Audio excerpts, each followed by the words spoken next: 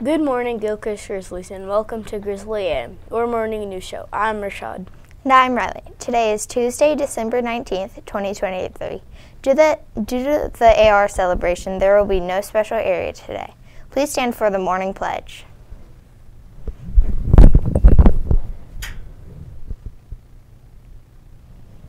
I pledge allegiance to the flag of the United States of America and to the republic for which it stands, one nation, under God, indivisible, with liberty and justice for all.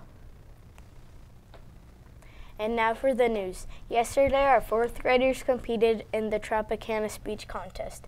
Congratulations to our first place winner, Luke, second place winner, Johnny, and our third place winner, Kingston.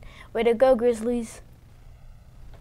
Remember, Grizzlies, today is our last day of school until January 8th, 2024. Have a happy and safe winter break. Now it is time for our Grizzly weather report with Sage.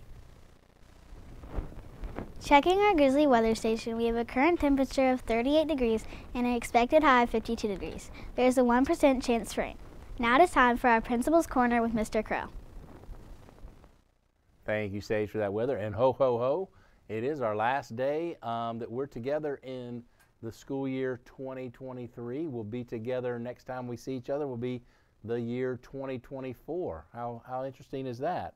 And it is our AR celebration day today, and I can't wait to see you at the AR celebration, and congratulations to all of you who met and made your AR goal for the second 9 weeks. It's PJ Day. We've had a lot of fun with all of our holiday cheer and all of our holiday days that we've been dressing up for the last week or so. Been lots of fun for the holiday spirit week.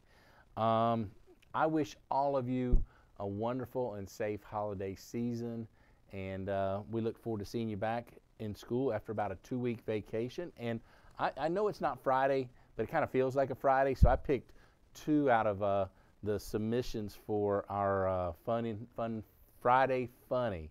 And these are both from Ariel in 5th grade, Miss Wilburn's class, and they're very appropriate for this time of year. First one is, how does a snowman lose weight? He waits for the weather to get warmer. Sure, good one. Next one from Ariel, again in Miss Wilburn's class, 5th grade. What does an elf learn at school? The alphabet, of course. Great Friday funnies, even though it's Tuesday, but we're going to treat it like a Friday. Hey, check out a good book, read over the holidays, and we'll see you in 2024. Have a great day, Grizzlies. Read. Thank you, Mr. Crow. Join us again Monday, January 8th, for another edition of Grizzly AM. Have a great break. See you next year. Bye.